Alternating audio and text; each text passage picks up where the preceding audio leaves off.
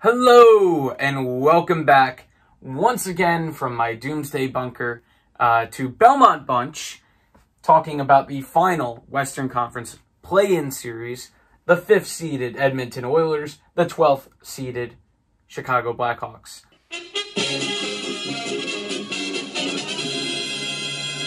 Let's get right into it. I'm Keemstar now, apparently. So, we have Edmonton. A team that, coming into the season, is probably the team I was most wrong about. Them and the Rangers a little bit.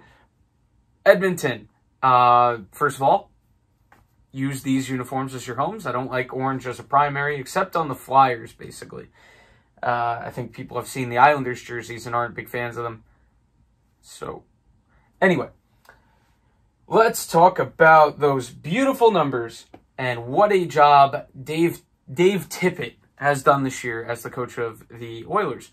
They are incredibly, they're pretty deep scoring-wise. Obviously, when you have Connor McJesus as your first-line center, you're gonna do pretty well scoring-wise, even if your team isn't that good. 97 points for number 97. Still had 10 or so games to play in the regular season. He's unreal. Leon Draisaitl. Last year, maybe some people were just like, product of McDavid a bit. Let's see this year. He is still fantastic, winning the scoring title. And that is not, he doesn't always play with Connor McDavid. Sometimes he is that second-line center. So, a lot of credit to Leon Draisaitl for proving people wrong, including myself. On the right, Cashin, Yamamoto, and Chason. I've heard it said different ways. Good depth there. Archibald, if Nygaard comes back from injury, maybe he claims that spot back. James Neal maybe moves up. James Neal showed signs of life this year. I also went to the game where he scored 4 against the Islanders. So, I was gonna say something worse. You got Tyler Ennis, Andreas Athanasiou later, because he's fast. Riley Sheehan, Kara, good 4th-line center. Grit, brings the grit. Just a pretty deep scoring lineup, which is good because their blue line doesn't really provide much in the way of points outside of Oscar Klefbom. But, defense, 3.03 goals per game against. Not terrible like I've said multiple times. Scoring was up this year. So, that's not that bad. Look at those special teams. That is unreal. That's a combination of great coaching, great special teams coaching, so not just all on Tippett there, and obviously ridiculously good talent as well. McDavid, Draisaitl, Nugent-Hopkins on a power play unit. James Neal is still dangerous on a power play unit if he plays on it.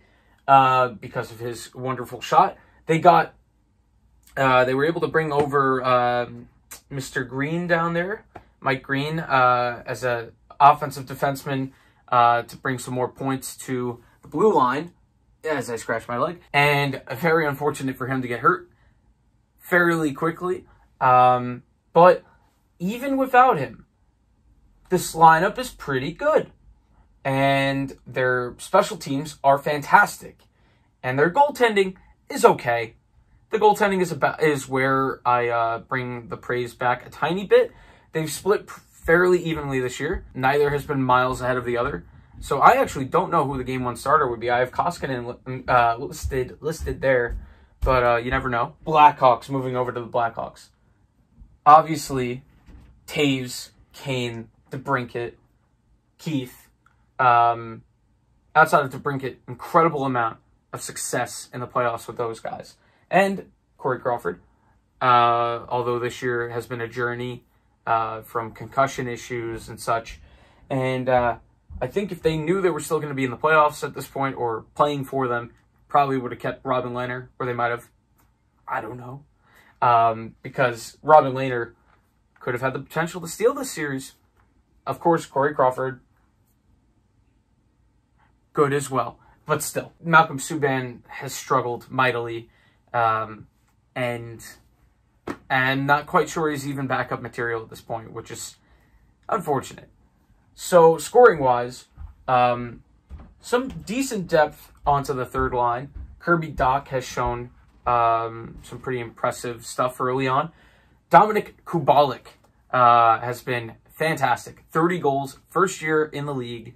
Very impressed with his play. He has outplayed the first line right winger there, Brandon Saad, and that trade does not look good. It does not look good giving up Panarin for Saad. But either way, some good talent. DeBrincat and Kubalik bring some nice young scoring to Patrick Kane's not old scoring, but older scoring. Jonathan Toews still showing good in the point department when it comes to assists mostly. The defense is a little bit patchwork. As you see, they've been pretty badly hit with injuries.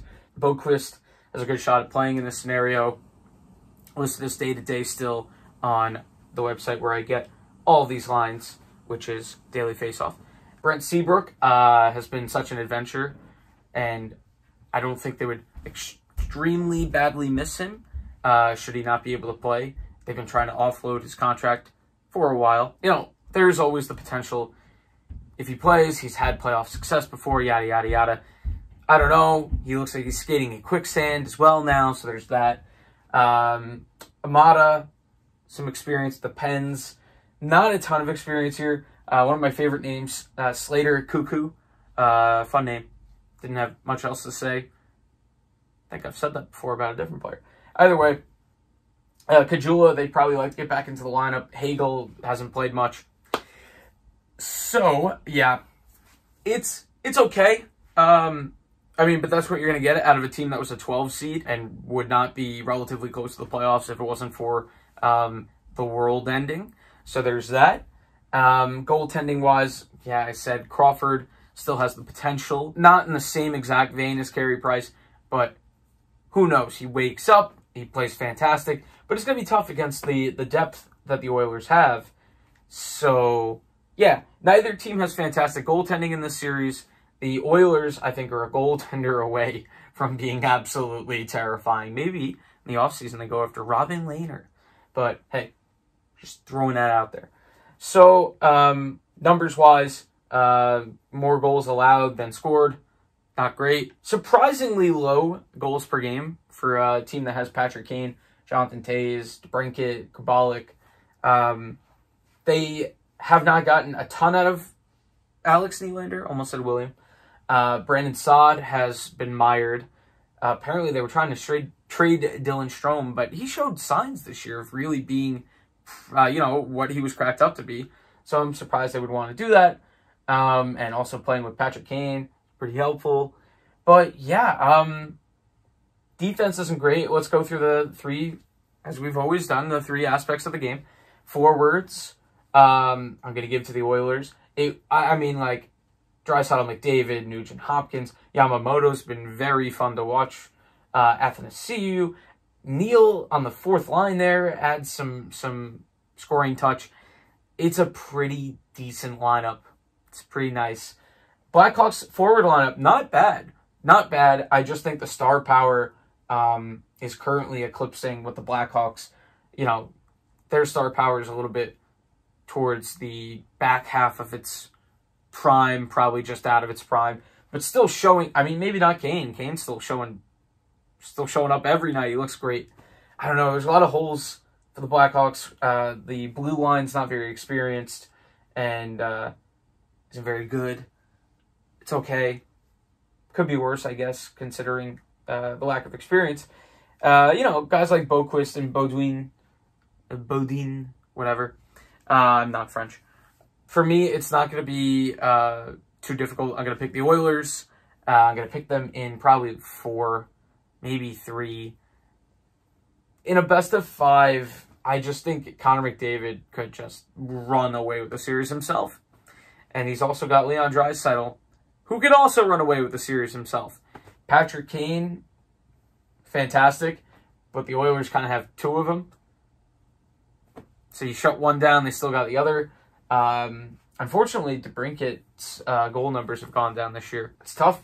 You know, Taves is getting a little bit older, and who knows? The Blackhawks, they're kind of stuck in no man's land right now, and the Oilers feel like to me, feel like they're on the verge of something special. So yeah, for me, it's not a big surprise to take the Oilers in the series, especially when you look at the special teams battle. I mean, good penalty kill for the Blackhawks, great penalty kill for the Oilers, incredible power play. That could just be the deciding factor. If the Hawks end up in the box even a little bit, oh boy. Yeah, so we're going to take the Oilers. I feel pretty confident in that. That's it for the Western Conference. I picked 2 upsets and 2 non-upsets, so we'll see. We'll see. If you're a Hawks or an Oilers fan, sound off below and let me know. If you're an Oilers fan, maybe who's starting goal game 1 if you're the coach. And if you're a Blackhawks fan, tell me, like, what's the path in this series for the Blackhawks to stop McDavid and Draisaitl? Yeah, keep coming back. We got the Eastern Conference coming up. And for the Islander fans, of course, I will be covering the Islanders in more detail coming up. And due to popular demand, as much as you can from a channel with 84 subs, I'm going to be doing a Hockey 101 type series. So you'll have the nerdy side with me, who never played but has been a huge fan since like the very early 2000s. And then you've got my brother, who I'll try to have on as much as I can, who did play and can give a little bit more insight than a bender like me. So that's it for now. Hope everybody's doing well. For now, like and subscribe. Like down below. Subscription things down there too.